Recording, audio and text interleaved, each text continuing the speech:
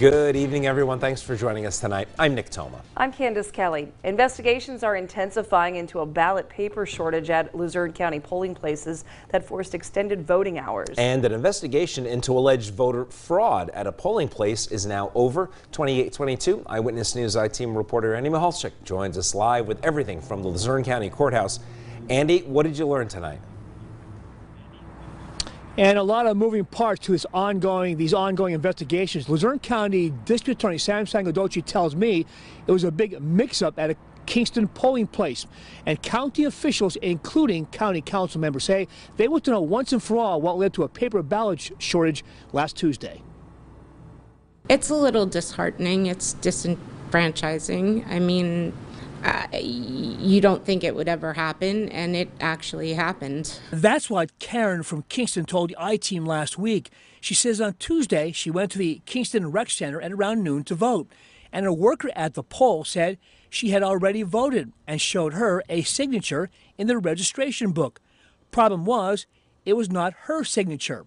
The Luzerne County District Attorney's Office launched an investigation. Late Monday afternoon, DA Sam Sangodoci says it was a mistake at the polls. Thankfully, it was just a case of voter mix-up. Someone with a nearly identical name was sent to that ward, signed the booklet, and actually was just in the wrong place. So when the later voter came, her name was already signed.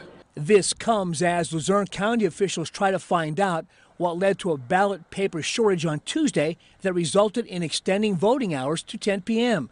Now, the Election Board, which oversees the Election Bureau, continues to count provisional ballots and are meeting right now. Meanwhile, County Council members Matthew Mitchell and Leanne McDermott tell Eyewitness News that they want to know what's going on inside the Bureau.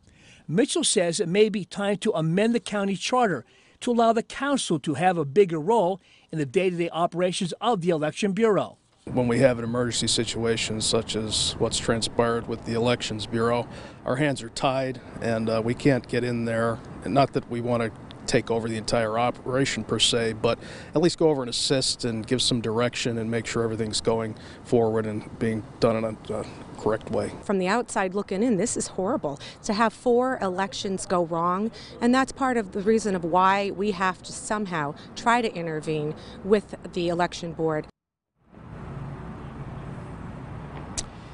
Now, by the way, the voter in Kingston who has thought her name was already signed was able to vote by provisional ballot.